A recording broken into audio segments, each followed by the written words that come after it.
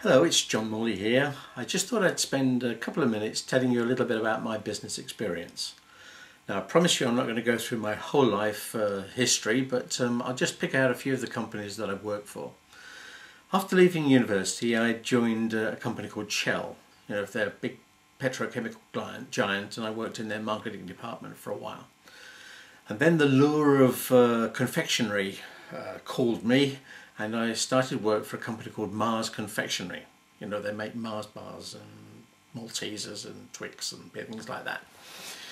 I really liked the samples, they were fantastic. But after 7 years I was heading up a small sales team, and I decided to move to a smaller company. This company actually is the largest brick manufacturer in the whole wide world.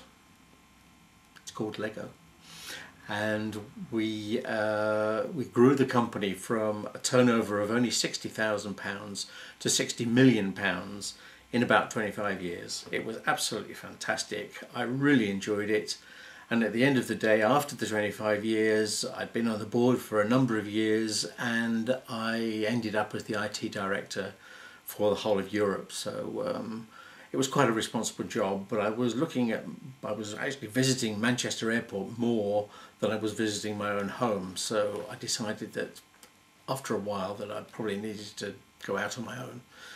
So for the last 10 years I've been running my own business pretty successfully, and then I met Annie on the internet, and the idea of what she had and all of the components and all of the processes and procedures that she's put in place actually blew me away, and I am so excited and enthusiastic about this business.